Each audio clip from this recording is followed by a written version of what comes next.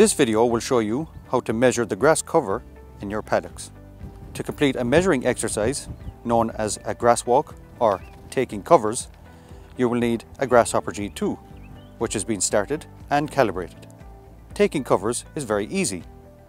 Press Measure on the Activity menu screen. Pick up your Grasshopper G2 and locate to the first paddock to be measured. You can change the residual grass amount and the grass dry matter content at this point if you wish. Press the pole a few meters inside the paddock to get the identity of the paddock. Choose the drop number. More is better. Then take the first drop.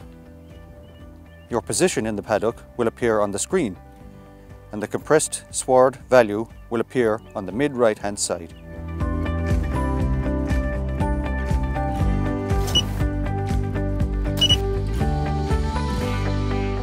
Continue the walk across the paddock, taking drops as you proceed. When all drops are used, a result screen will be presented. There are two main pieces of information here: the growth stage of the paddock, shown in kilograms per hectare, and the total available grass in the paddock, which is shown in kilograms.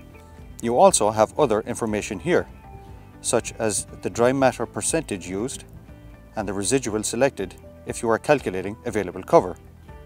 Total growth since last measurement and average daily growth is also displayed on the screen.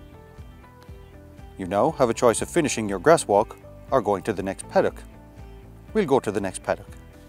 After collecting yield data from your farm and uploaded it via the smartphone app, the next step is to make meaningful decisions from this data. Grassland Tools is your decision support tool that fully utilizes your Grasshopper data.